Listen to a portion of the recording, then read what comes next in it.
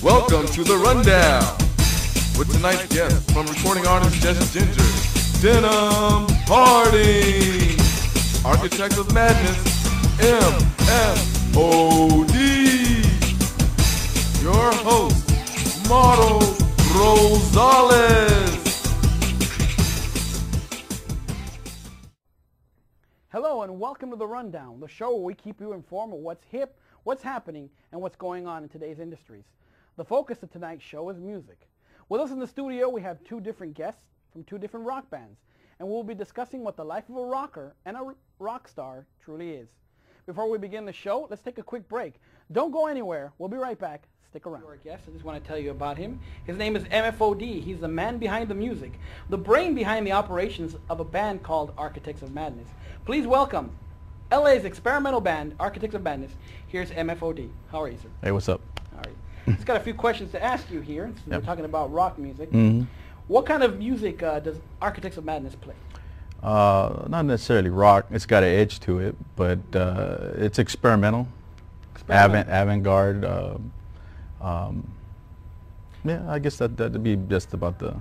If you were to sit there and give me an idea of what experimental, a combination of different genres of music, which two genres of music would it be? Well, I don't like to label. I think a lot of people label music too much these days. So that's why I say experimental, because it's like, it's not what you hear on top 40 radio. It's not what you hear, you know. It's the Architects. It would be, I'd say, roughly about 7 years, 7, 8 years, something like that. One other question I have to ask you, because, you know, what we're going to do is open up, you know, field reporters give us questions. Sure, cool. But who came up with the name Architects of Madness?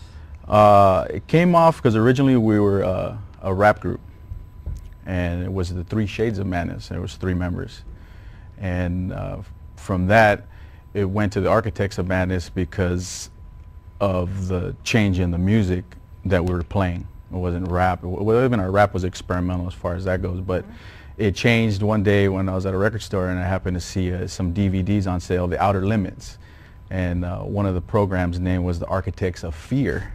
So I took the fear off and left the madness from the 3 Shades in. Wow. Henceforth, there you go. That is creative indeed.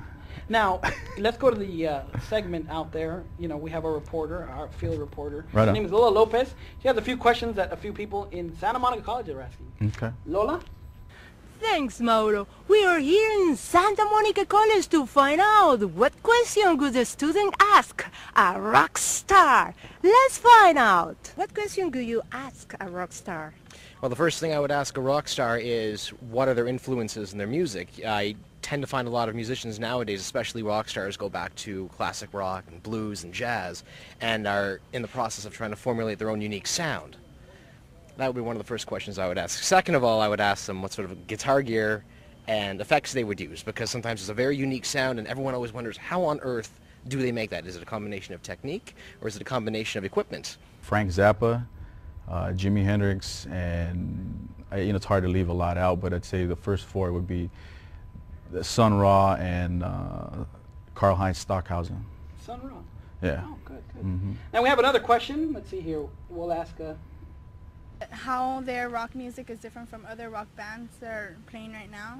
I don't believe in categorizing music as far as that goes, but we don't sound like anything else that's out there because it's experimental.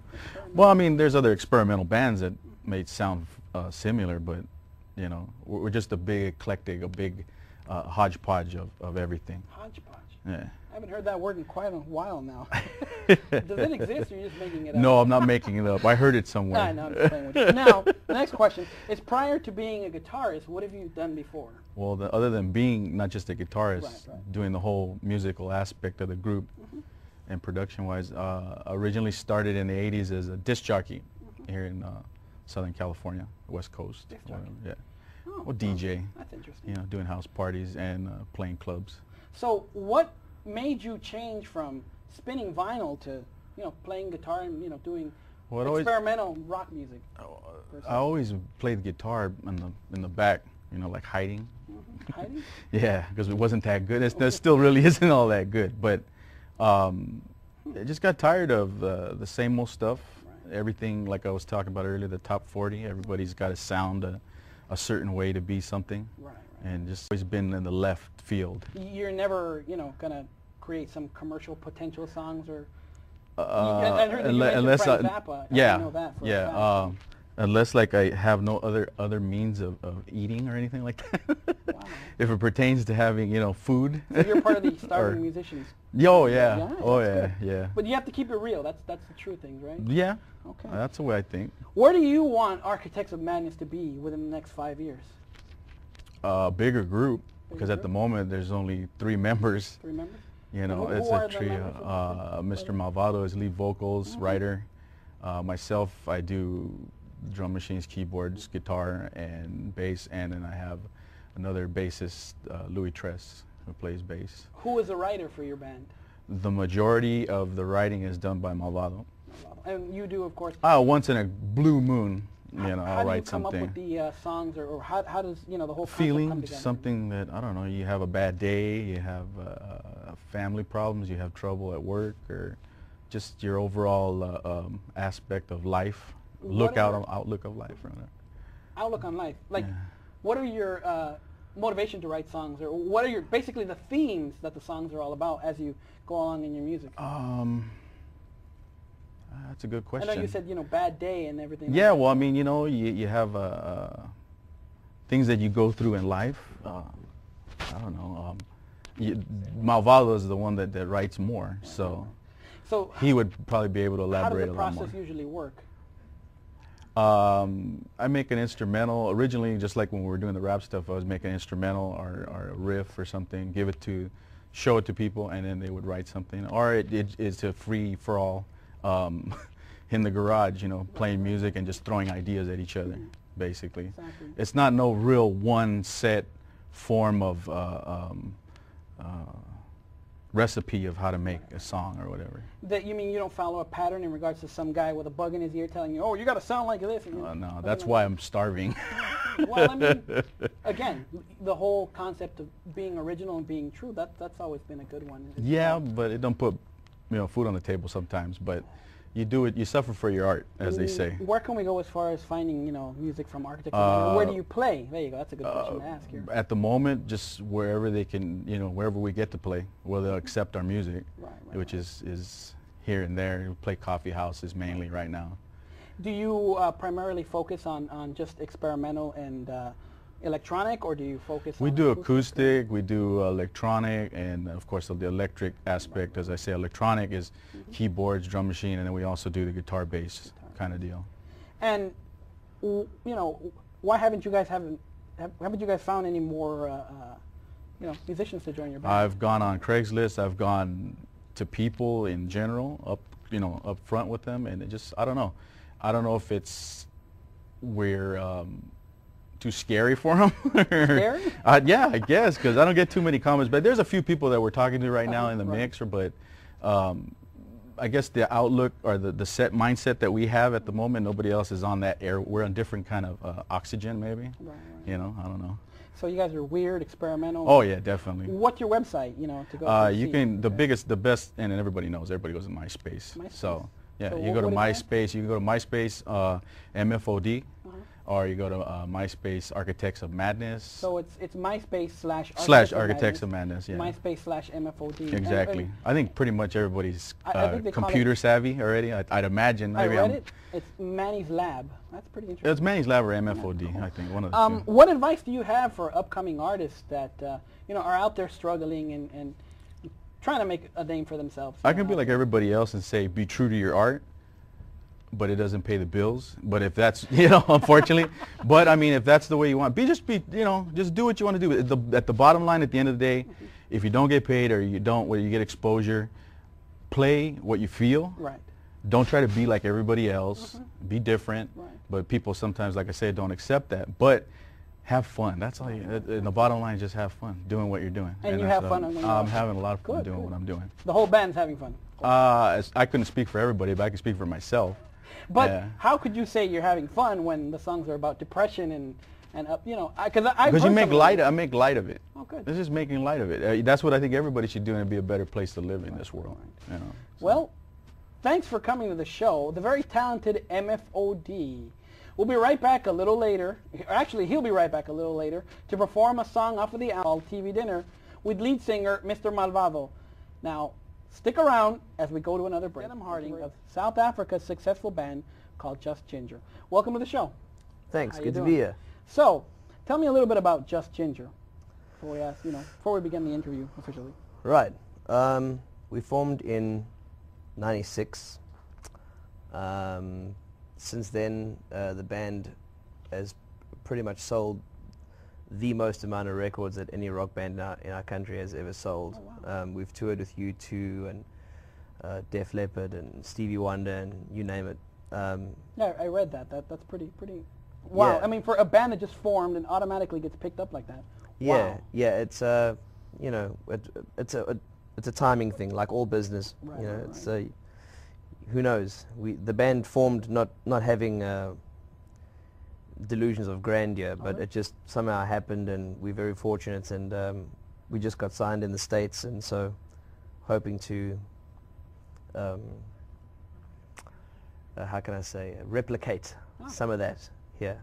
So, in a way, it's kind of like the British invasion, kind of, but it's the South African invasion. The South perhaps? African invasion. Maybe, a little segment of it. Could you say that? Yeah, well, I don't know if it's a South African invasion. It's more of a South African partaking. Oh, okay.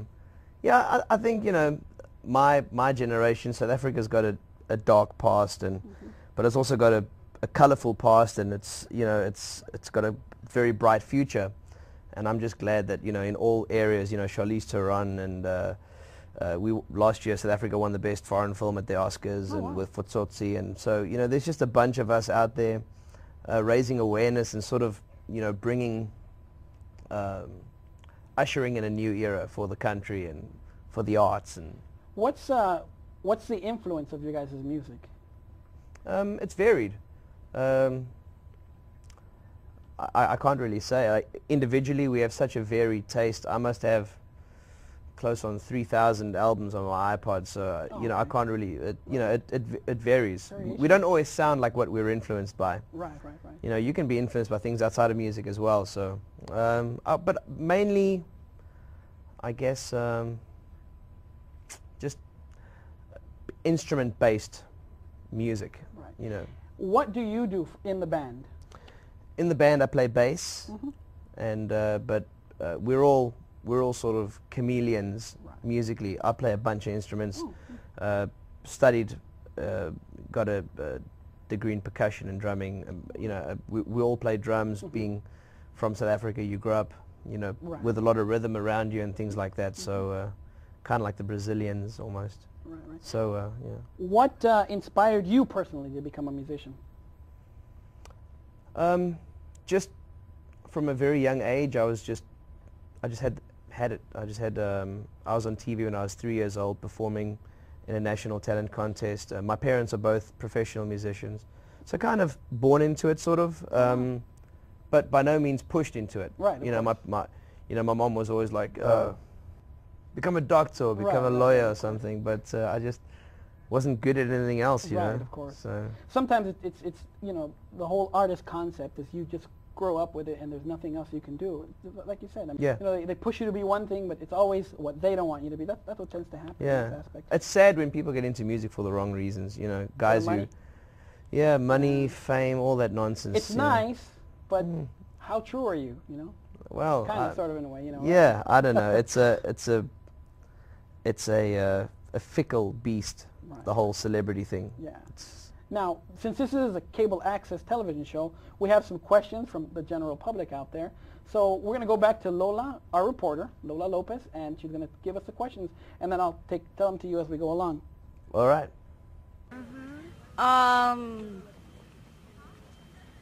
What would you be doing now if you weren't a rock star? I actually don't know. I think every musician, especially living in Los Angeles, gets that, late at night staring at the ceiling like, what's my life becoming? What am I going to do? None of us have ever had day jobs. We've been very fortunate that, our music has always just provided for us. I don't know. I would always find a way to be involved in music, whether it means I got to go and play on a cruise ship to pensioners playing bossa novas and Girl from Ipanema. I'll do it. You know. Could you, you know, just as a demonstration in case that happens, sing a little bit of the Love Boat soundtrack. You know? Yeah, I need I don't know. I probably need diapers and a cocktail umbrella in my ear or something. I don't know.